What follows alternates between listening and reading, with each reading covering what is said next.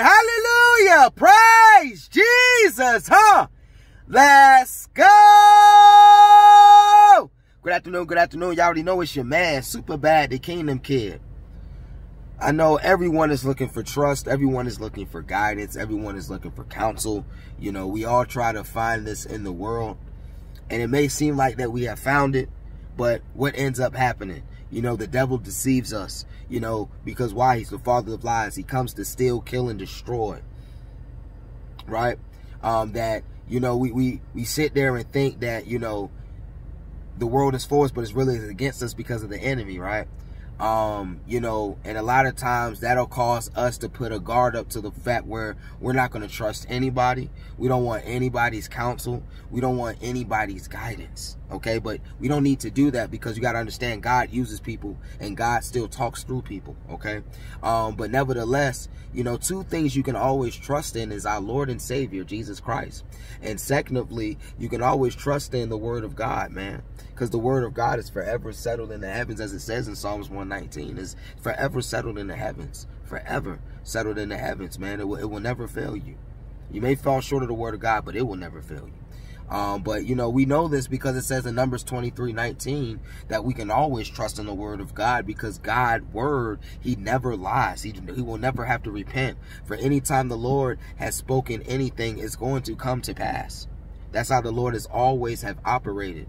You know, even if we go in Hebrews chapter 11, it talks about that Jesus Christ, our Lord and Savior, our God and Heavenly Father, He framed the worlds by His words, the words of His mouth. So that just shows us how powerful actually our words are. That Jesus framed the worlds by the words coming out of His mouth. Let there be light. Let there be this. Let there be this. Let there be this. And the Lord saw it and it was good. But, you know, that's how it was, though. You know what I'm saying? So much power in our words. But nevertheless, just want to tell you, man, that God's Word, it just stands forever, man. And I love how it says in Psalms chapter 33. It says that God spoke the word and it was done. God commanded it and it stood fast. So that's why you can always stand on God's word. It's already done. It's already standing fast.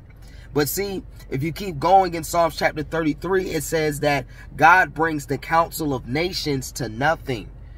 That when it comes to the plans of the people, it's no effect. But the counsel of the Lord stands forever and to all generations. Then it also says, blessed is the nations whose God is the Lord, who has chosen His people for His own inheritance. So it's not about seeking our counsel or the world counsel, but God's counsel, Jesus Christ, our Lord and Savior's counsel. Because that's what stands forever. And not only does it stand forever, He has also chosen us for His own inheritance. So it's a must that we shall all want God's counsel. The devil wants the worst for us. Jesus wants the best for us.